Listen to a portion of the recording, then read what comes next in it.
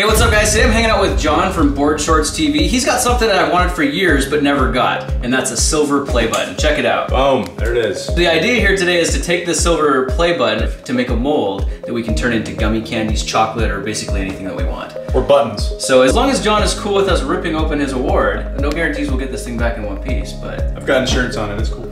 When the bracket screws are removed, you can basically slide the whole top right off, and if we get lucky... Dude! I touched John's button. Wait a minute. Stop touching my button! You know what you could do is like modify this into a belt buckle. Wouldn't that be sweet? Like check out my belt buckle. That would actually be cool. The buckle right there. Yeah, dude, check it out. It works, it works. That would be a cooler belt buckle. I forgot to mention, this is the guy that invented CVX Live in Salt Lake City. Really cool event, and I'll probably be there next year. What John's got here is a plastic called HDPE. That's high density polyethylene. The stuff I have over here is 0.02 styrene. This big black sheet here is 0.04 ABS, and ABS is supposed to be really good for vacuum forming. To vacuum mold this thing, I already see a problem. We've got these little nubs here, so we're gonna have to take a grinder and shave those off and then use the belt sander to get all flat. I don't care.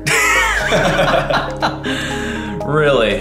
But I think there might be a way around that, and that's just by using a little bit of dollar store foam board and the styro slicer. Maybe we can push this thing down through, carve around the edge, and have a really clean button to use.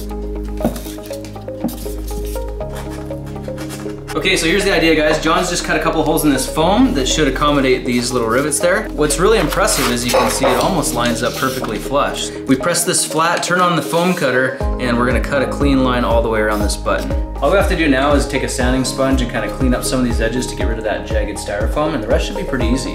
We're basically just gonna take the frame for our vacuum former, staple some plastic to it, stick it in the oven, and then stick it on our vacuum forming machine. Still not sure what we're doing here. So now we got the styrofoam reinforced. I think this is ready to vacuum form. For that, we're gonna need a vacuum forming machine, but it doesn't have to be something complicated. It could be as simple as this one that I made 5 years ago. You can see I just hacked it out of scrap wood and some perf board. I reinforced it with duct tape to help keep it airtight. This was inspired by a project I saw by Kip K about 5 years ago. He did a video for Make Magazine. I got a big old dusty shop vac that I use. This thing is 16 gallons, 6.25 horsepower, so it's got a lot of suck. You can see it takes a bit to get it in there, and that's not moving, and that's gonna suck all the air through these holes. Grant only cares about the amount of suckage. Okay, so here's the idea. We got our button reinforced. It's gonna go on top of the vacuum former. We're gonna get a little bit of plastic. We're gonna staple around the top, put it in an oven and warm it up until it gets saggy. Then we're gonna flip it over, put it on top of the play button, and turn the vacuum on. Oh look, it's already starting to get soft in here. You can see around all the staples, it's starting to wrinkle. You ready, John? Standing by? Ready? Here we go. Initiate suckage.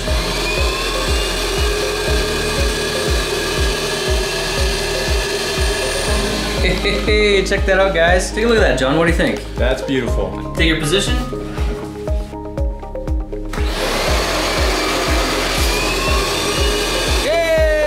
Nice. Check this out, guys. That suction worked out really, really well. It left the play button looking fantastic. If we pull this up here, you can see actually the play button's still stuck in there. I'm surprised the styrofoam isn't melting with how hot that is. But look how beautiful that comes out, guys. Okay, initiate suckage.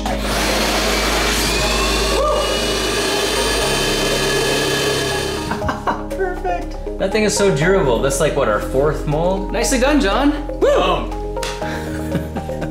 All right, guys, we're doing it. We're gonna try the HDPE. It's a little bit opaque at first, but once it heats up and starts drooping, it'll turn clear. This is our first round. Let's see what happens. How long's that been in there? Way longer than the styrene. I wonder if we should turn the temperature up a bit higher. What's the temperature at? Pizza. Pizza temperature? Our HDP has not gone clear yet, but it is sagging down about 2 inches, so I think we're just gonna go ahead and throw it on the former and see how it does at this state before we push it any further. Initiate suckage. Wow, so HDPE obviously takes a lot longer to set up. It actually sucked the plastic right through the holes there, so we lost a bit of our suction. I thought for sure that foam would have melted. Oh yeah, look at that. It's all like wrinkly on the inside. It's a little bit flimsier too. All right, let's throw on a sheet of ABS as a last experiment and call it good. I can't imagine this stuff is gonna work. Yeah. Oh, droopy. Crap. Okay. Ready?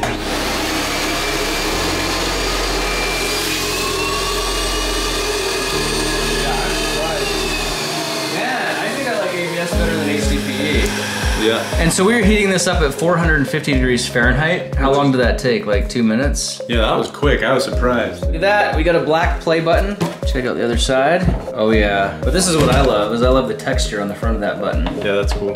So there you go, guys. That's how to use a few simple materials to vacuum cast your own candy molds at home with styrene, ABS, HDPE. All right, guys, thanks so much for hanging out with us today. Big thanks to John for coming out here and sacrificing his silver play button for my cause. John, I promise I will fix this for you at some point in time. But I'm gonna use it to make a bunch more molds first and maybe even try casting some chocolates with them as well. Thanks for having me out, Grant. It's been fun. It's been a blast. And he's got a channel called BoredShortsTV. It's super awesome. 500,000 subscribers. They basically have kids tell stories and then they act along to the stories. Well, hey guys, thanks so much for joining us for this experiment. We'll be looking for you in the next project video. Talk to you then.